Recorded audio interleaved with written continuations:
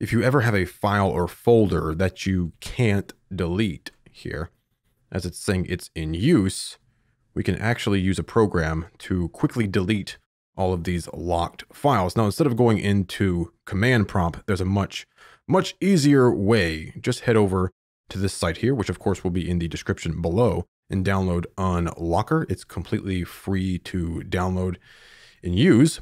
Then we'll just open it up. Here is Unlocker, and then navigate to the files or folder that you want to delete, which for me would be right here because I want to reinstall this driver clean.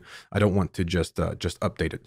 So I'll delete this entire folder right there. Pull up Unlocker again. Just choose, in my case, the driver folder. Okay. Now there might be no locking handle found. That's fine. Just come in here and choose delete and hit OK. And now you may get this error saying that it can't be deleted. Not a problem. We can delete it on the next reboot. Most of the time it will go ahead and delete it for you. But because these drivers are in use, we can't delete them. So we'll just choose yes. And I'll go ahead and restart my computer. And now we have restarted the computer. I've already navigated to that location. Come to this folder. And there we go. All of those drivers, those files and folders are deleted.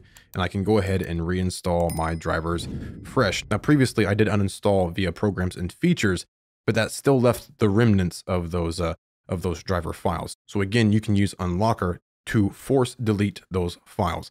Just be careful with Unlocker because you don't want to go deleting files that you need. So be very, very careful with it. But for files and folders that you know you need to delete, you can use Unlocker to force delete those files.